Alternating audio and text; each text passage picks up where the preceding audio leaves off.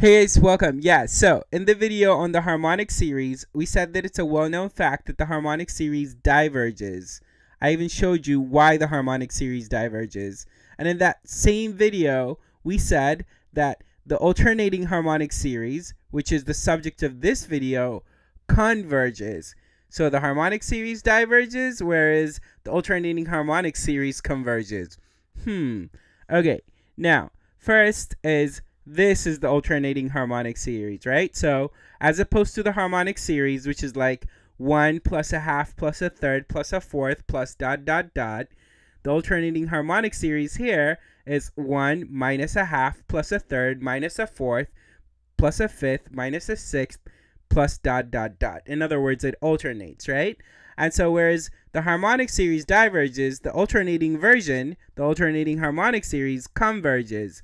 Now, a way you can show that the alternating harmonic series converges is what's called the alternating series test. Now, I'm going to dedicate at least 2 videos to the alternating series test, introducing it and explaining why and how it works, in addition to making another video with examples.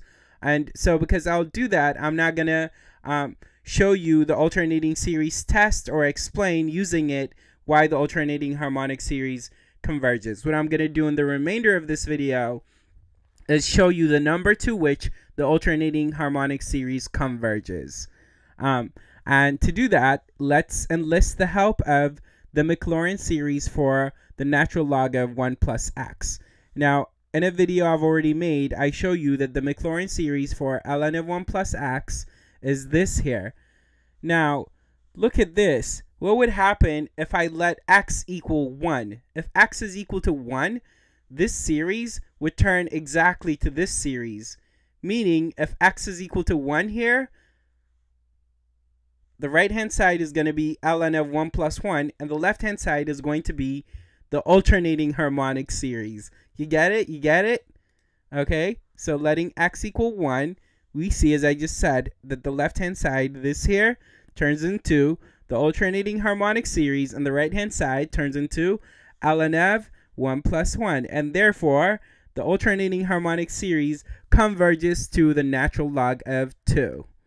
So we not only know that the alternating harmonic series converges, we know what it converges to. And as I've already said, a well-known fact is that the harmonic series diverges, whereas the alternating harmonic series converges.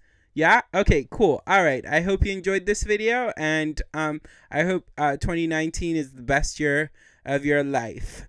And maybe many more like best years of your life after that. All right, keep watching. Take care.